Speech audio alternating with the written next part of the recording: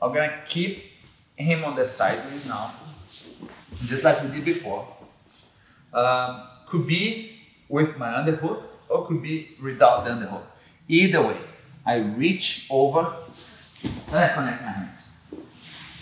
Every time I connect my hands, I need to open up from me to connect my hands.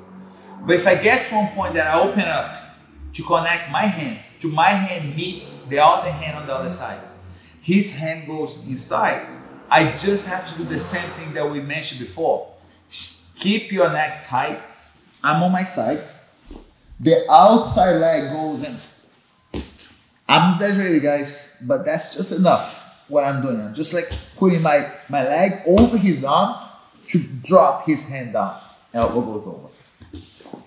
So any moment, just like we did from the bottom, any moment someone like any moment someone put their hand inside, your leg goes over there. But you cannot forget, because that could be the same move when you're on top of him. So if I'm on top of him, even from this position, I reach over, I drop. When I connect my hands, his hand goes on the way. I put all the weight on top of his head.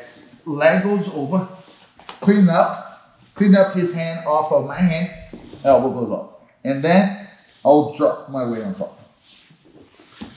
I'll flatten my weight on top of him so I can get the tap.